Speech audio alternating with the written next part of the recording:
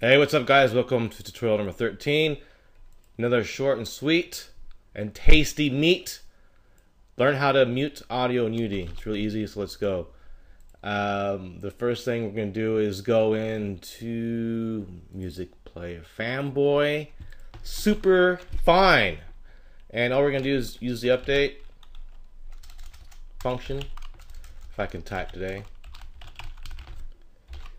This story thanks for wasting my time. We need to get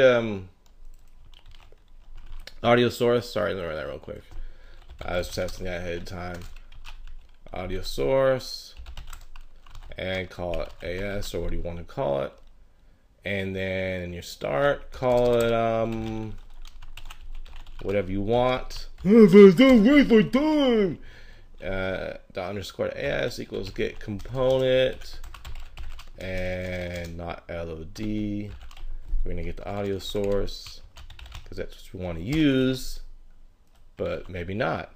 And all you can do is really easy. This is straight out of the docs. So doc on dork, and then input .get key down, whatever you want. Let's use P, because usually you mute the game with P. No, you don't. You do though. And then all you're saying is underscore. You're just saying the audio source.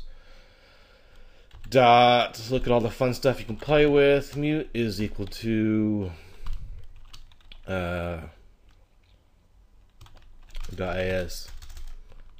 underscore.as. .mute. Don't worry about it. He's fine. He's okay. You can just play on, see what happens. And then play test your moon. And it looks like it works. And try again. It works. So all you're doing.